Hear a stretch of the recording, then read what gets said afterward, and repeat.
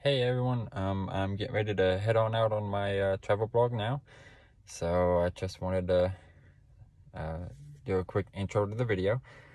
Like I said, I'm going to be doing the Lewis and Clark historic trails today. I've been doing quite a bit of research on it, and it seems like it's going to be pretty interesting. So hopefully everybody likes it, and I'll see you in just a second. All right, everybody, here we are. This is where we will start our journey. The Lewis and Clark Confluence Tower, which stands 180 feet tall. It was first started in 2002 and it was completed in 2010. It took 8 years to build. This place here that we're standing has the honor of being considered the expedition's site #1 because this is where Lewis and Clark actually started their journey. They started in 1804, on May 14th, 1804, but they actually came to this area in the beginning of winter of 1803. Because they were going to, they decided to camp out here and going to try to find the cabins that they were at, which should be just about a mile down. But they started their journey here, and their journey went about, about 3,700 miles. It says that President Thomas Jefferson appointed his secretary, Captain Meriwether Lewis, to find the most direct and practicable water communication across this continent for the purposes of commerce. Lewis recruited William Clark, a former Army officer, to help lead an expedition to navigate river routes connecting the Mississippi to the Pacific Ocean. Their path westward covered roughly 3,700 miles. And on May 14th, 1804, they set out from Camp River Du Bois at 4:00 p.m. and proceeded up the Missouri River under sail. A cloudy, rainy, and windy day from the northeast. Men in high spirits. The view is looking north to the confluence of the Missouri and Mississippi rivers. The keel boat, lined with excited men, has just swung out of the Mississippi's current and into the Missouri's. So, as you can see, we're coming up on the Confluence Tower now. This thing, got some people walking over here. Got some pretty cool artwork here.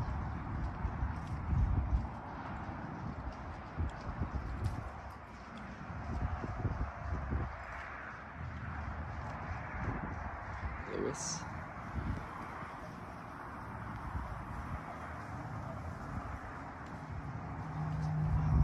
Lewis, who said the mouth of the River Du Bois is to be considered the point of departure, and Clark, who said we set out and proceeded on under a gentle breeze up the Missouri, May 14th, 1804.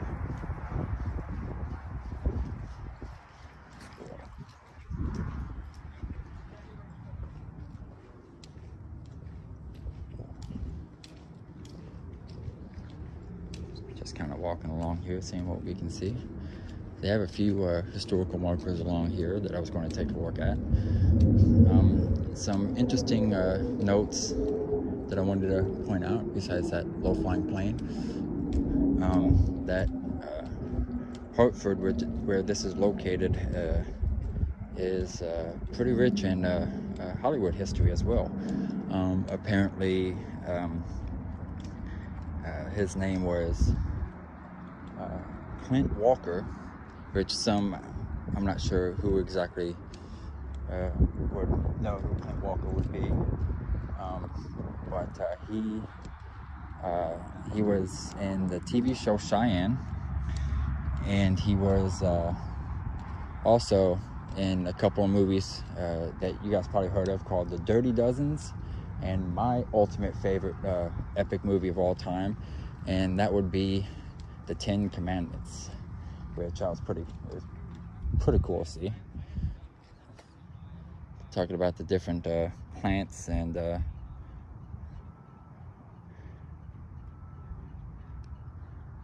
It's about 3,400 miles of nothing but scenic stuff. This is the meeting of the great rivers. This right over here we got Route 3, which was at the time when Hartford was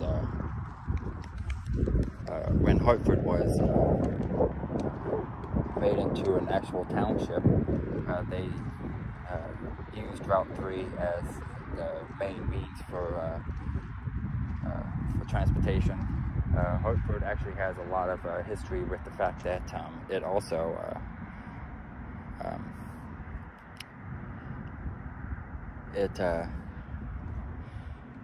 it was originally founded in 1920 and under the name Hartford, but it had a big impact on commerce in this area, because the mighty Mississippi is, of course, right behind me. It's right past this hill here, and what they would do is they had the railroad tracks that went from Hartford straight down to the river. And so when the steamboats and the commerce boats came in, they would be able to offload there, put it onto the railroads, and the railroads from here stretch to all four corners of the United States. So they could take it to New York, Chicago, California, wherever they needed to take it. So this was a hub of commerce activity in the early 1900s and late 1800s. The best part about this is that I'm lucky enough to be able to call this area home, and it's been one of the best places I've ever lived. And right here it's showing the route of the Lewis and Clark expedition. It shows that it started right here in Alton, or in Hartford, and then it went up through all the way up, and so yeah, it went a whole bunch of different places. Actually, I actually have it right here where all they went, and if you indulge me for a second, I will go ahead and pull that out. Yeah, this is my first travel blog, so please forgive me for not being 100% prepared. I'll be more prepared next time. It's just, this is something that I really wanted to do. But it says that they went from the vast grasslands of the Great Plains, the meeting of the two rivers, which is right where we are, to the valley of the Columbia River, the imposing peaks of the Rocky Mountains. So they went from sea to shining sea. And this right here is what I'm looking for. It's the cabin that they built. It says Lewis and Clark used softwoods that could be found along the river, such as cottonwood, for the construction of Camp River du Bois.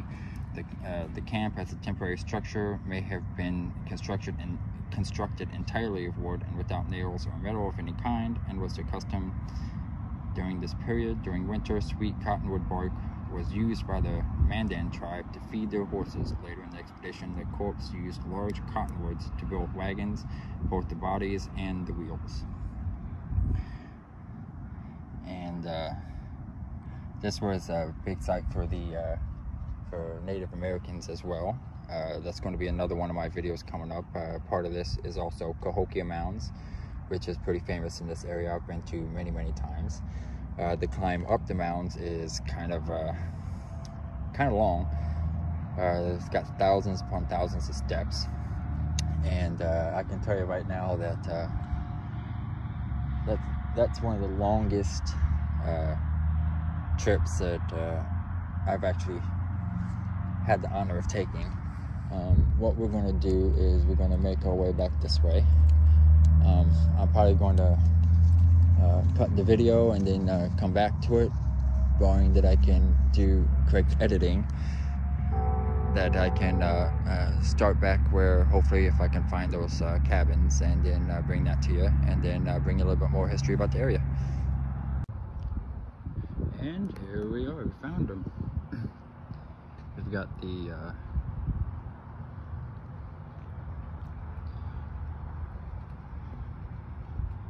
they're pretty old.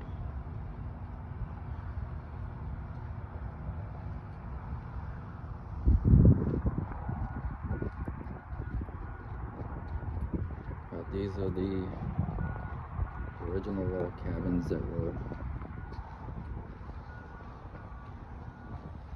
I believe, used by Lewis and Clark while they were here for the summer.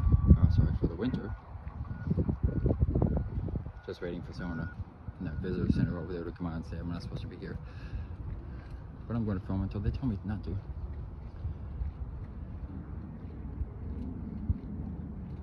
I think this is pretty cool.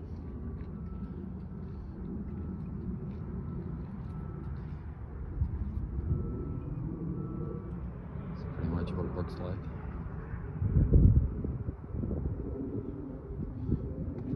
And a small little one over there looks like it's a shed of some kind. Maybe for the horses. And a small one there. Got one back there.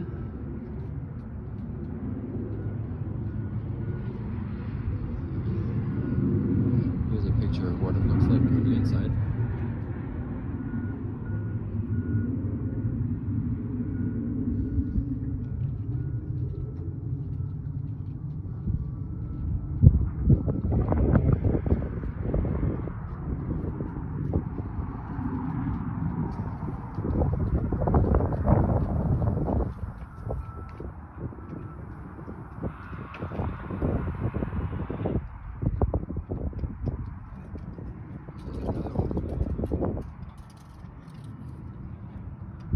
I've actually lived here for 34 years, and I've never been here. My wife has, but I never have. And there goes the drone.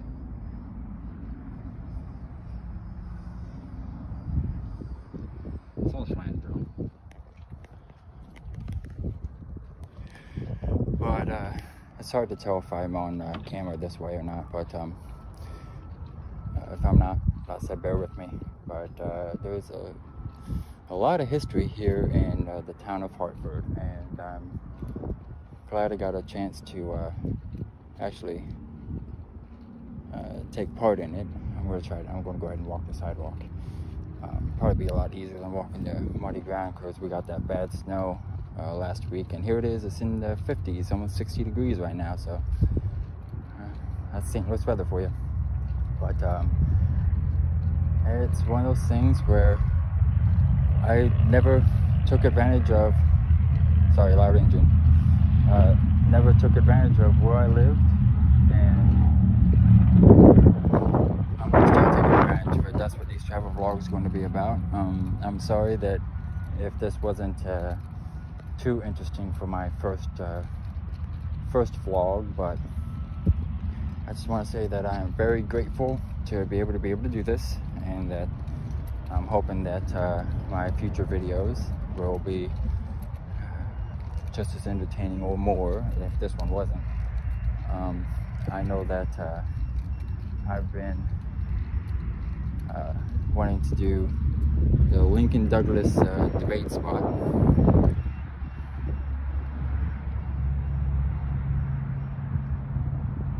That's a picture of them building it. And that's what it originally looked like. They had to take the gate down, or the fence around it down, because of weather. But yeah, the Lincoln Douglas debate spot in Alton is going to be one of the places I'm going to stop. Alton is going to be quite a few videos, because there's just so much to see there. They got the Robert Wadlow memorial statue engraved. They got his house there. If it's still there, I heard that they were thinking about tearing it down, which I don't think would be a good idea, because it's a national landmark. or at least it's a historical landmark for us. But I'm hoping that sometime within the next couple of weeks I can put out a few more of these. I'm going to be, it's rich with history, a lot of haunted history actually. My brother's going to be tackling that stuff, because I'm not really wanting to put the haunted type stuff on here if I can help it. But I'm heading back to the car now. I've been out here for a little over an hour. Got a bunch of stuff that I have to finish up today, but I just wanted to say that I appreciate everyone for tuning in. Before I go, there's one last thing I wanted to show you that I just saw. So right show that. Camp River Du Bois, December 12th, 1803 to May 14th, 1804. Lewis and Clark Voyage of Discovery in remembrance of those preserving and retelling the story, and in celebration of those who helped to make it possible. Together we proceeded on. I'm going to go ahead and head on back to the car now. So just want to thank everyone for tuning in, and I hope that, yeah, look at that, another thing real fast. So it starts right here. Hopefully you guys can see it better than I can on my screen. So they arrived in St. Louis on September 23rd, 1806.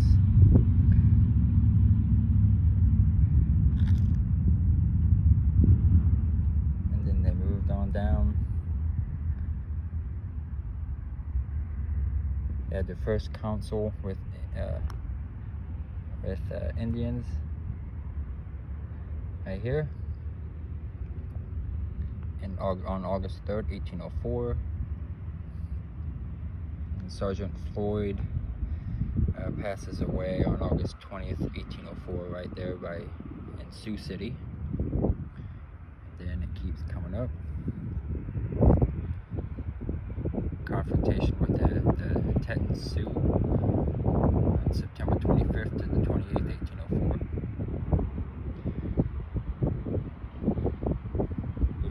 Parties rejoined on August 12th, 1806.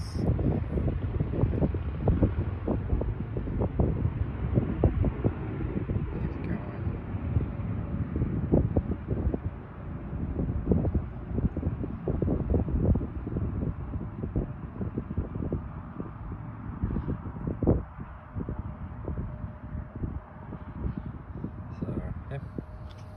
And there's Lewis and Clark right there. Red Little Lewis and William Clark. Alright, well, I'm going to go ahead and end the video. I just wanted to say thanks to everyone who's been supporting me throughout all my videos, and those who are supporting me in my new expedition, I guess you can call it, with doing the travel vlogs. And I just wanted to say that I appreciate each and every one of you that is watching my videos, commenting, liking, sharing, all them, and a big thank you to Trilogy Media for all of their support, especially during their 18-hour live stream whenever I mentioned that I was going to be starting this and doing the Lewis and Clark expedition one first. And Brandon seemed pretty excited about it. He's like, he definitely wants to see it. So Brandon, hopefully you liked it too. But I'm back to the car, so I'm gonna go ahead and end this one and say thank you to everyone, and I love all you guys, and I hope that I can have your continued support for the rest of my videos. So see you guys. Hey everyone, just wanted to share an interesting side note that I'm holding it down low so I'm not distracted while I'm driving. The Bill Murray movie, Larger Than Life, was actually filmed here in Hartford. And I was going to show you where that was. It's kind of cool. I remember whenever they first were filming it, they had his trailer was parked in an alley in a parking lot not too far away. But here's where it originally was, and I'm going to try to bring it to you the way that they shot it in the movie. But pretty much it was started off with that, and then it like panned over to those railroad tracks over there where Bill Murray and his elephant were traveling. So I thought that was kind of cool. Hopefully I shot that right. It's hard to tell. I did that backwards. Let me close that window because the refinery's kind of loud right there. But yeah, a little bit of the history there. So I just wanted to share that with everybody. Hey, I just wanted to do a quick ending note.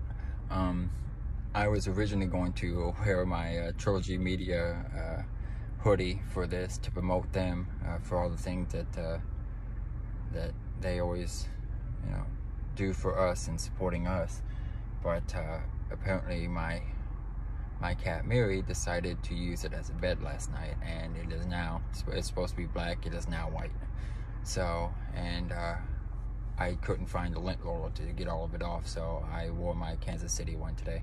But yeah, this has been a pretty interesting day so far. I was originally supposed to have my son come with me to enjoy this, but he ended up not coming along. And then I was supposed to have my twin brother come along with me to enjoy this with me, but he ended up not being able to come up. He has to go to his physical therapy at 3, so he wasn't able to get the time to come out, but it's all good. It's kind of cool that I did my first one on solo, just me. And I could tell that this was definitely my first one because of how nervous I was about going places. Wondering, oh, am I going to get in trouble for going here? Because I read online that some of the places are closed to the public. But that's mainly the Confluence Tower. I couldn't go up that, which kind of sucked because that would have been cool views. You could see all the way to St. Louis and the Gateway Arch and all that. Great view of the Mississippi River. And I was planning on doing all that, but that's closed right now. They did have tours that they were doing, and I don't think they're doing those right now either. But if they ever decide to start doing the tours again, I'm probably going to book myself on one of those tours and record a video, because I'll probably get a lot more information that way. Plus, I've always wanted to do a tour video. I might do a tour video of the one in Alton because they have a really good one. The only thing is I was going to be splitting Alton up into like 4 or 5 videos because of all the different things over there. I didn't want to put them all into one video, otherwise I'll run out of material around here. I'm still hoping to go to like Springfield and places farther away. My dream spot to go would be the Ronald Reagan Museum and Ronald Reagan Library in California. That's one place I really want to go and film a vlog of, but that's going to be a while for that one. But I'm going to be putting the PayPal link down below for anyone who might want to help donate to the cause, to help with like gas and expenses to go around. But like I said last time on my introduction video a couple days ago, that it's not expected, it's not forced. You guys don't have to donate anything. Just being here to support me this whole time has been a miracle for me, because whenever I first started out, I had 2 subscribers, and that was my wife and my brother, and that was it. And now I'm up to about 50 subscribers, and I'm trying to get that up to 100. I'm hoping this new content might bring some new people in. But we'll go ahead and end it here. Just wanted to do an ending to the video. I'm going to be taking this home and editing it. I have editing software that my son told me to download on my phone. He says it's what he uses for his stuff, so I'm going to try it. I'm hoping I could put videos together, because I've got like 3 or 4 different videos I need to put together, and I have a few pictures that I want to put in. It's like past and now, like what it looked like in the past and what it looks like now and all that stuff. And so I'm hoping that I'll be able to do that. But he claims that I'll be able to, so we will see. But anyway, I'm going to go ahead and head on out. I have to go pick the wife up from work here soon. So I will talk to everyone later, and I hope that if I'm able to upload the video, if it works out fine, that everybody enjoys it, and that you guys make sure to let me know in the comments what you liked, what you didn't like, what I didn't put in, what I should have put in. Seeing as this is my first one, I need all the constructive criticism I can get so I can know how to make it better. You know, just try not to be too mean about it, because I've seen a few of the constructive criticism posts in the past.